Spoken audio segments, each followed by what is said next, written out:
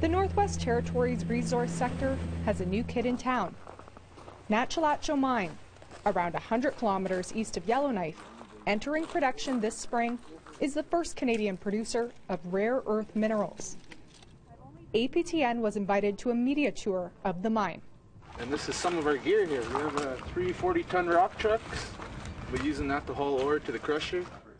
According to Cheetah Resources, operators of the project and owners of deposits near the surface, it's also the first time in Canada an Indigenous group is contracted for extracting minerals in its own territory.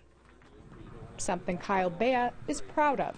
Everywhere else I've ever worked, I've always been one of the minority, right? I've always been either only one or the either only few.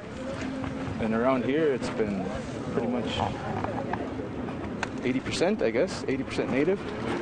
So it's good. Bea is a heavy equipment operator, originally from Delaunay, Northwest Territories. Like, there's a lot of people back home that don't have tickets and don't have training, and they just don't. They don't work, right? They don't have that.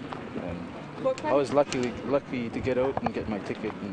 Vice President of Operations David Conley says the demonstration phase of the project is small, with around 30 seasonal jobs this summer. We expect the physical footprint will be less than 10% of the average N.W.T. diamond mine. While smaller in scale, the secret is in the sorting. No chemicals. It's actuated by air. It has fiber optics X-rays that's going to illuminate similar as a diamond.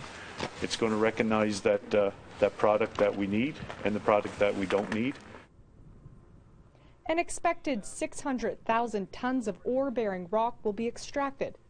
100,000 tons of that will contain the minerals used to power things like vehicles, wind turbines, and cell phone cameras. That's the bastnasite. The white, that's the quartz matrix.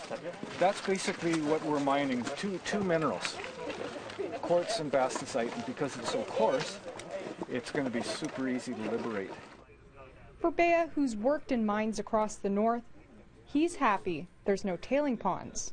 I was down in Fort Mac last year, and like all the impacts down there I see, right? And, like, not much animals, and ground's all drying up, turning to sand and stuff. And with this no tailings, with this process we got here, I'm pretty happy to be environmentally friendly, right? And product will be sold to Saskatchewan for processing, then shipped to Norway for fine separation of rare earth elements and sale. If all goes well, Cheetah hopes to hit the second phase by 2024 and expand into a larger open pit. Charlotte Mort Jacobs, APTN National News, Nechalacho Mine, Thor Lake.